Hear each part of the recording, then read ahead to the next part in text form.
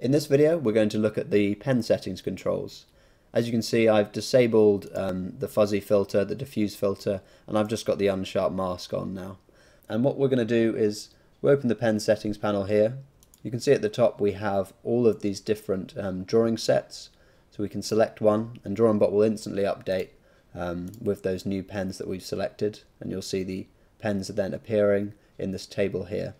And what I can do is I can actually click on these little checkboxes to disable and enable certain pens. If we want, we can also add more pens to this drawing set.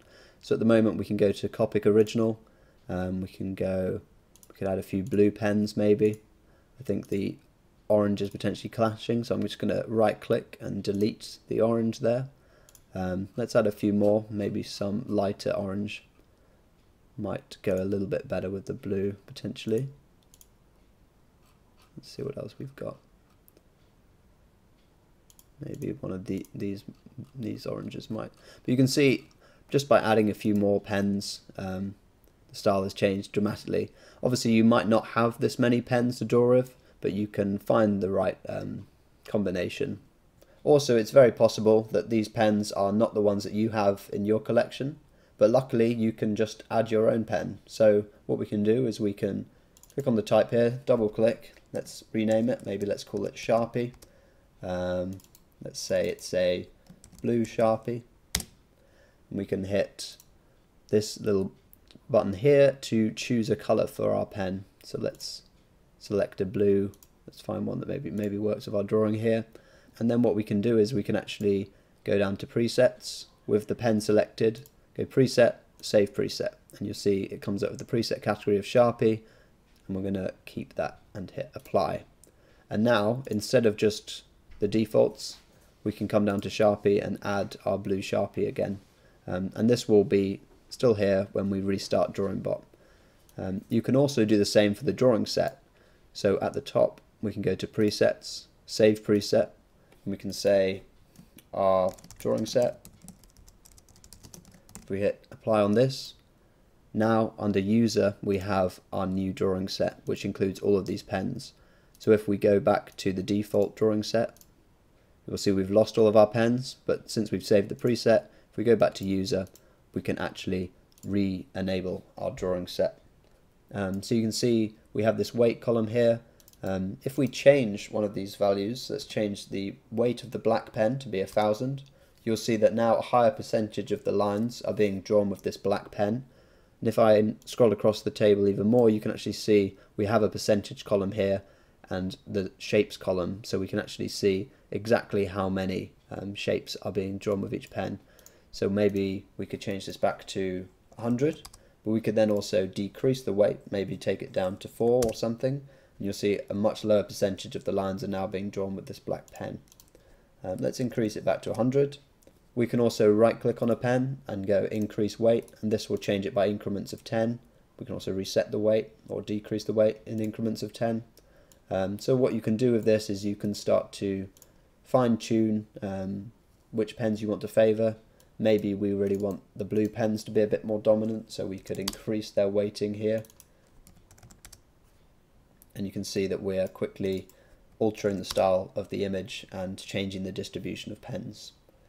So that's how you can start to favor individual pens. But actually we can go a step further and we can change the distribution type, and there are a few different options we have. At the moment we're on even weighted. So the distribution type is actually chosen by the different pathfinding module. So you'll see after you run it, sometimes the distribution type will change, but then if you set it to your own value, that will stay the same. So let's try even. So what even does is it basically ignores the weighting, so you can see the percentages are the same even though we have a different weighting here. If I change to even weighted, you'll see that this pen has a higher percentage now because it's taking into account the weight as well. Next we have random. As you can see, this has created a bit of a mess with this drawing, but if we switch to some of the other pathfinding modules, for example, let's go to Voronoi circles. I'm just going to change a couple of the settings here. If we run it once,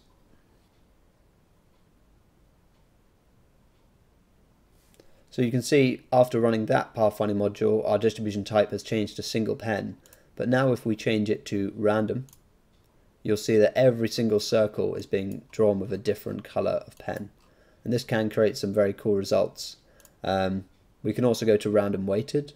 This will still assign a random pen, but it will also follow our weighting. So you see, because we increase the weighting of our blue pens, we're getting a lot more here. I think also I'm going to reduce the point count again. I'm going to run it one more time because we can't quite see. So yeah, you can see now all of these different circles being drawn with different colors. So that's random. That's probably the main time you would come to use it. Next we have pre-configured. In some situations, the pre-configured type will be activated by the pathfinding module, and it means that the pathfinding module will take control over which pens are set. And then finally we have single pen, which will draw with one pen only. I'm going to go back to sketch lines, run it one more time, just so we're back where we were at the beginning. Now let's have a look at order. So order is quite important. At the moment, DrawingBot is actually completely ignoring the order that we have in this table. Instead, it's reordering the pens from the darkest to the brightest, and then it's assigning those pens to lines in the drawing to best match the drawing's original brightness. But if we go to lightest first, it will do the other way around. So the lightest pens will now be used for the darkest areas of the image. And as you can see, this creates some very interesting side effects. Next we can go to displayed. So this is now ordering the pens exactly in the order as we have in this screen here. And then we have reversed, which will do the same, but this time starting from the bottom. So this blue pen is now being used for the darkest areas.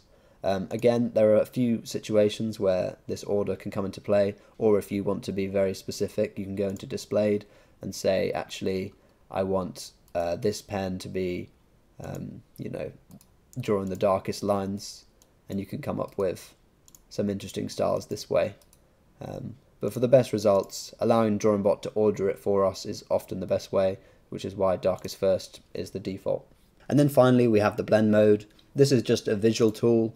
And also it will show up in exported images, so if you like the styles that you can create with different blend modes, then you can export those.